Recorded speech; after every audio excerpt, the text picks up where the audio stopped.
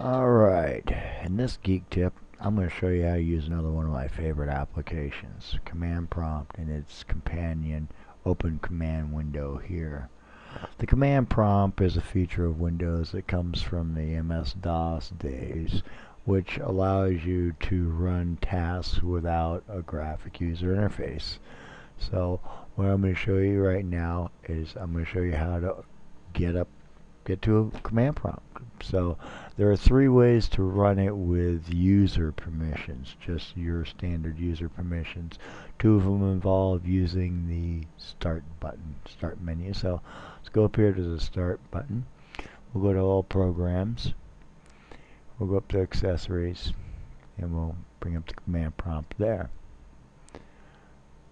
Then we can bring it up going to the search, type in the first few letters of it, and you'll find it comes right up here on top.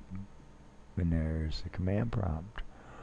Or you can do it the third way, and that is by going into Windows Explorer, and we can actually find let's go down here.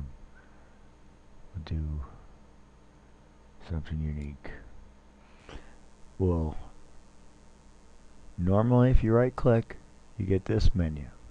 Okay, if you hold down the shift button and do the right click, you'll get a few extra commands over here on the context menu. One of them is open command window here. Now you're asking, well, what can I do with the command window?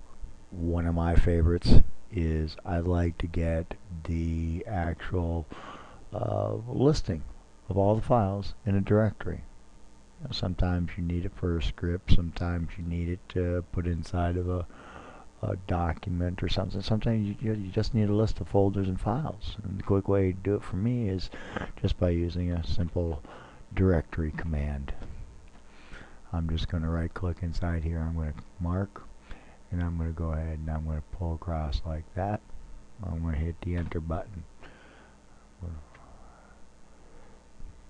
I'm going to go to run notepad. I'm going to drop that in there like that. Very simple, very easy way of obtaining a written list of files and folders. This is just one of the many elaborate commands you can actually do with a command prompt. Another reason you might want to use the command prompt is to be able to run command line switches on setup programs. This requires an administrator command prompt. You can only get that the two ways off of the start menu. You do the all programs, accessories. This time you right click on the command prompt as they run as administrator. And there we go. Or you can actually do the same off of the search. Type in the first few letters, come up here, right click on it, run as administrator, try that there we go. Now, like I was telling you, you may want to do some command line switches, so let's go ahead and I want to show you real quick. I've actually got a CD in here.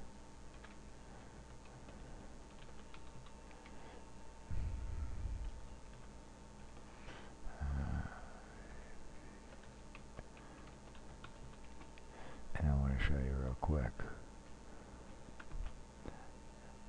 Whenever you want to find out if there's any command line arguments or switches or syntax you can use, you use the /question mark. So let's go ahead and do that. And there, it's telling us that there are two different we can actually use from the command line. And if we want to invoke these properly on a setup or an exe, we do have to do it with administrator privileges. So that is one of the uses for an administrator command prompt. So for more geek tips, you can go over to geeksinphoenix.com and browse through our pretty extensive collection of tips. Until then, I'll talk to you later.